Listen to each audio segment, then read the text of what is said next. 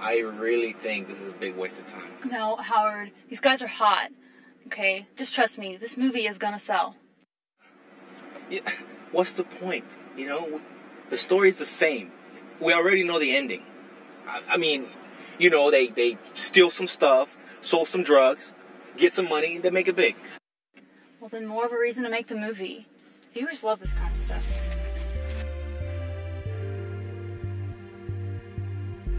Hi, Mr. Harris, Mr. Reed. I'm Darcy, the executive producer, and this is Howard, the director. Today we're here to cover your story, so I have some paperwork here for you. Just sign it, tell us your story, and we will take care of the rest. So, you don't get to play me, Denzel?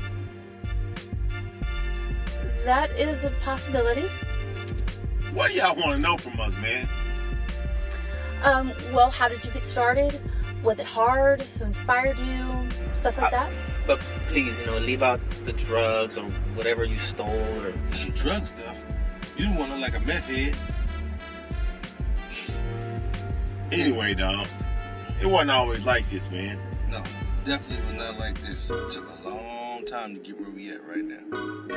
Spinach in my cup, hustling in my veins. I'm on another level, we could never be the same. I tried to hang it up and do it for the kids. These haters got me twisted, I'm back to splitting wigs. I'm back up in the studio, you better hide your girl. I'm a certified player, boy, I've been around the world. They say I brag a lot, I pray a lot harder. My